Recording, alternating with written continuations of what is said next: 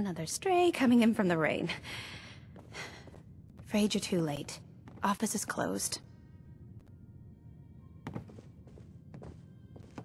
Wait, who are you?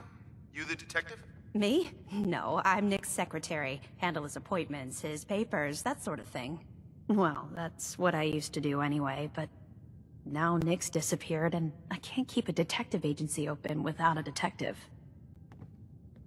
Great. That's just great. Do you have any idea how I could find him? He disappeared working a case. Skinny Malone's gang had kidnapped a young woman, and he tracked them down to their hideout in Park Street Station. There's an old vault down there they use as a base. I told Nick he was walking into a trap, but he just smiled and walked out the door like he always does. Who's this Skinny Malone character?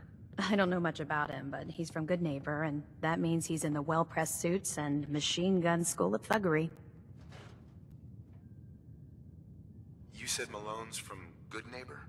Yeah, it's a tough neighborhood. Northeast a ways. People with power there care about two things: style and body count.